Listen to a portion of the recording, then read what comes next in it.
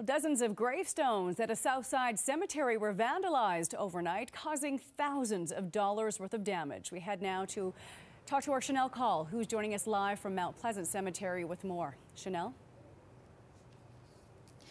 Well, Erin, I was told that a city staff member arrived here at about 7 o'clock this morning to find more than 40 gravestones pushed to the ground. You can see a couple of them behind me here, but the damage is very spread out.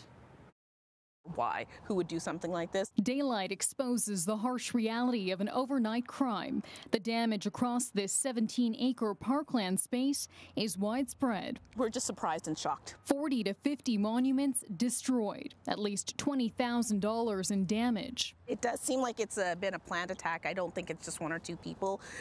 For the nature and the volume of that was impacted and the way things were pushed over from a monument perspective, I think there was probably more than just a few people. Doing more than just a bit of damage. It's not isolated to just one small area. It does encompass several parts of Mount Pleasant Cemetery. While city cemeteries have been targeted before, this level of vandalism is new. There might be a few things here and there, like a broken vase or a kicked off monument, things like that. But nothing at all that I can think of to this. Big. No, absolutely not. This afternoon, a few visitors who heard about the vandalism arriving to check on their loved ones' stones. We just thought we'd drive by, pick up the flowers, and hopefully it wasn't our stone, which it wasn't. My two brothers are buried here, so I kind of came in to check but there's okay. So I'm good. To put it at headstones, it's not cheap. You feel like violated, really. A police report has been filed. The city hoping surveillance video from security cameras will help identify who is responsible.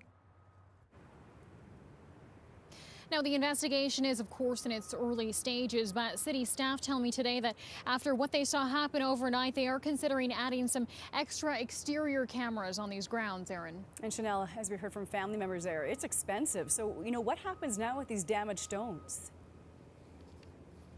Well, the city says that the process of repairing these damaged stones will now begin. They say in the next couple of days they will be able to fix the ones that are fixable in-house. As for the stones that are extensively damaged, people will have to pay either out of pocket or go through their insurance. Chanel, thank you. That is our Chanel Call reporting live for us tonight from South Edmonton.